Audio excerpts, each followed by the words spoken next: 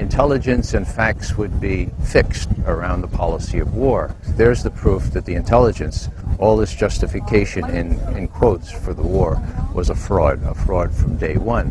The Project for a New American Century, the think tank, with the report called Strengthening America's Defenses. This is frankly a demand for full spectrum dominance by the United States. I think the most chilling aspect of the Project for a New American Century document is this kind of transformation of our foreign policy, this kind of strengthening of America's defenses is a revolutionary change, and is not going to come. It's not going to happen at all quickly, absent a new catalyst of massive proportions. For example, a new Pearl Harbor.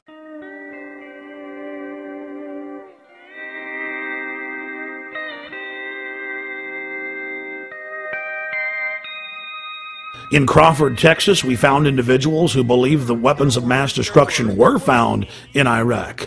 No weapons of mass destruction were found. Are you kidding me? Do you buy that? Yes. Of course there were mass. Of course there were. David, there were. This guy would make a great citizen in George Orwell's fictitious 1984. If we took them all away, does that still mean that if he had the capability, would he still? See, that's in the mind. Well, she's got an ad on TV that said he lied, my son died. You know, he hasn't lied to nobody. What did George Bush lie about? He said he was going to protect this country. Weapons of mass destructions that. No matter what it took to keep the enemy out of our backyards. He never said there weren't going to be nobody killed. That's war. I think they're saying that Bush lied about WMDs, not about troops were going to die. But did he though? Those weapons were there. The authoritarian powers of the state, which are available to government, is very dangerous. And I think we live in a state, we live in states, both the United States and the UK, where the powers to question, to call in evidence, to demand explanation, to hold to account those who are in control, are gradually, systematically being weakened. This is very dangerous in a democracy.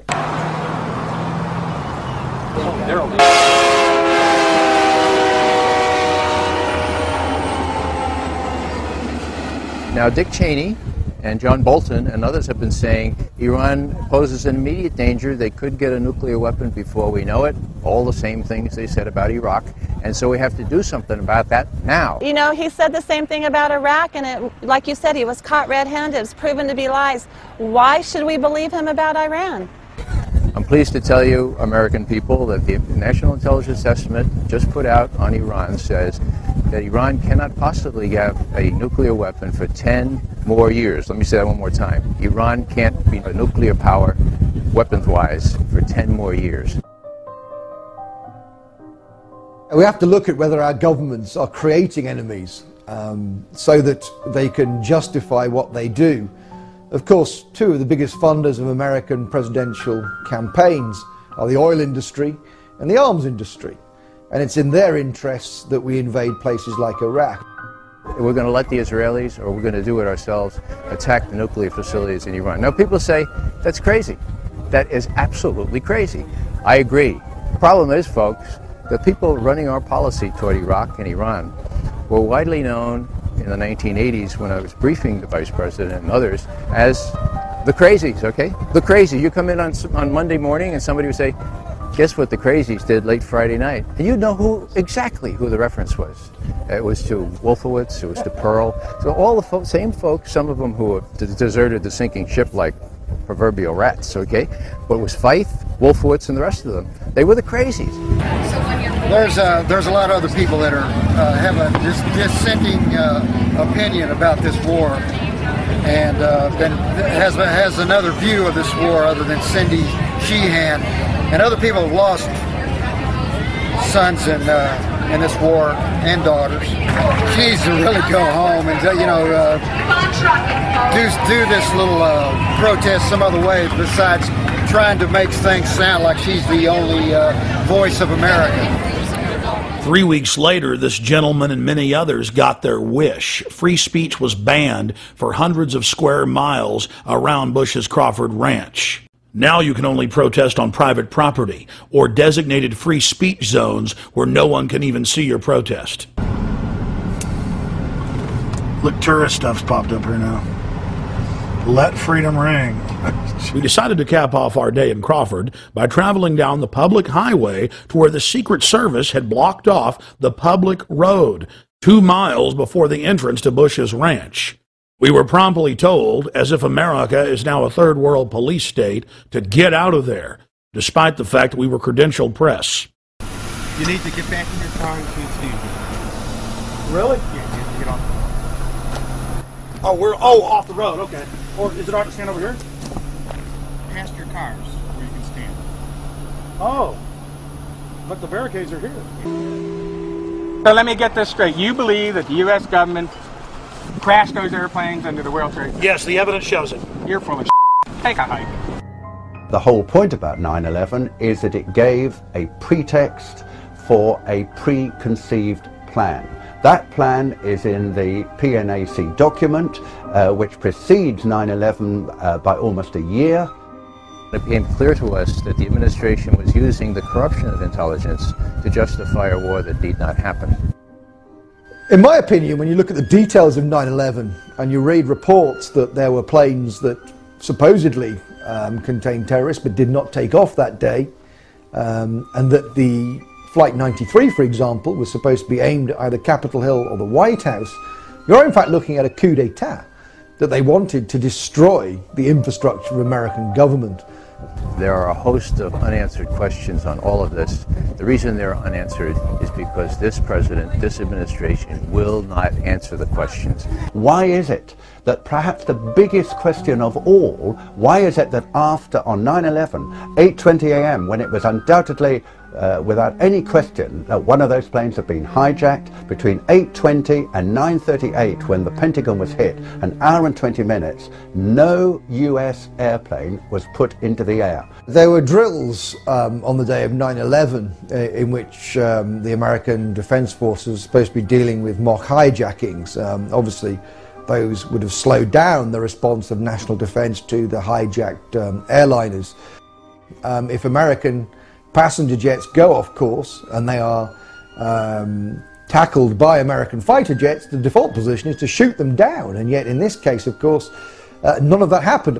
There was the Andrew Air Force Base 10 miles from Washington. It has a squadron of F-16 fighters. None of those was put into the air. This is absolutely almost incredible. The most powerful military technological country in the world, albeit under a terrifying attack, was not able to put planes into the air, which actually could probably have stopped at least the second and third hits. And we've got to ask why George Bush sat there with a group of school children for 16 minutes after he'd been alerted to a plane going into the second tower. The president's in Sarasota.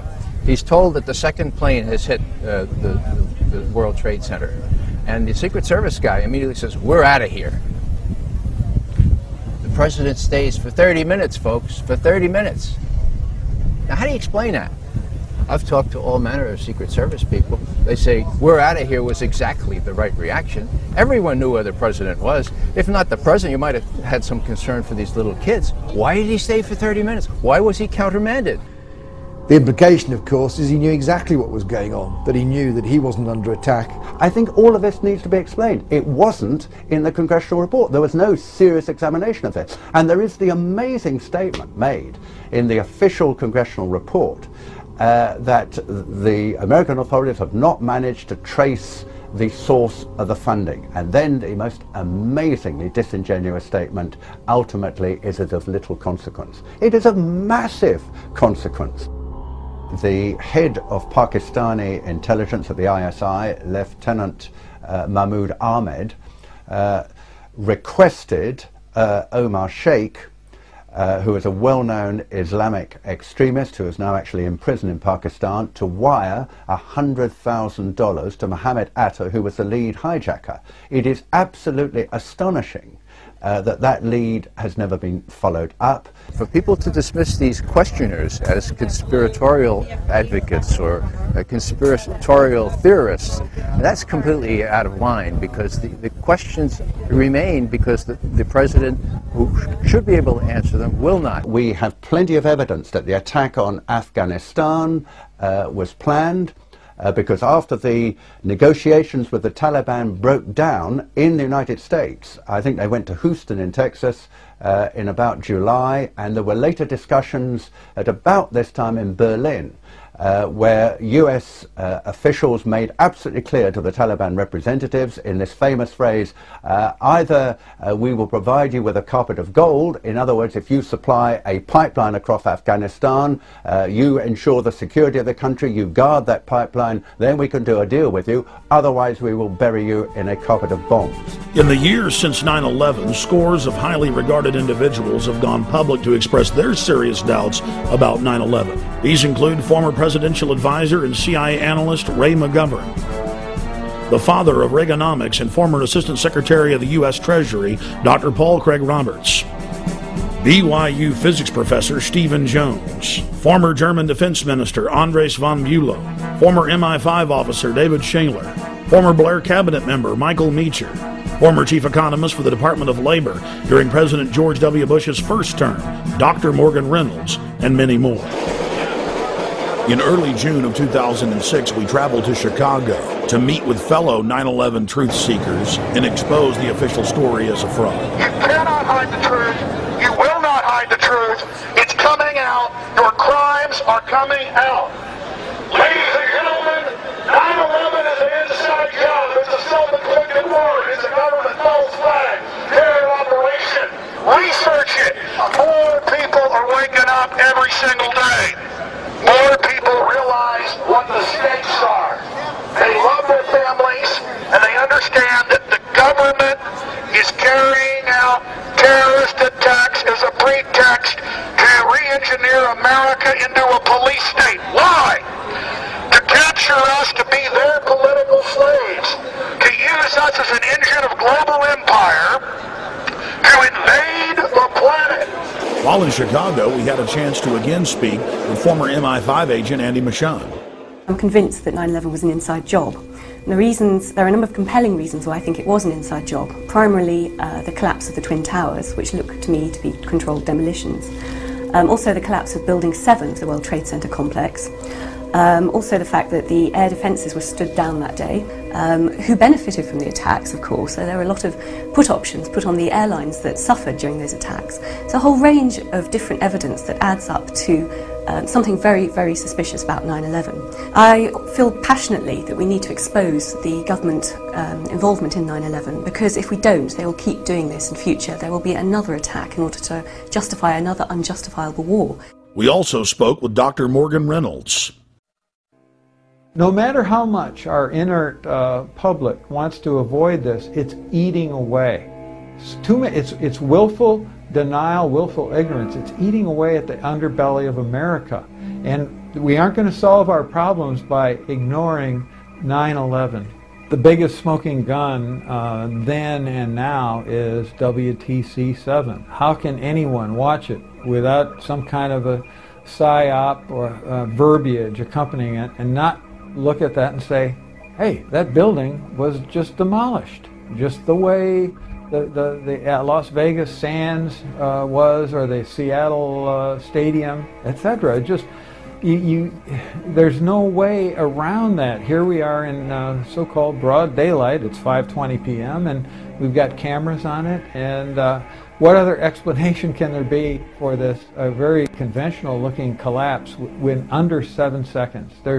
That just has crime, inside job written all over it. We need real convictions. We need arrests. We need prosecutions.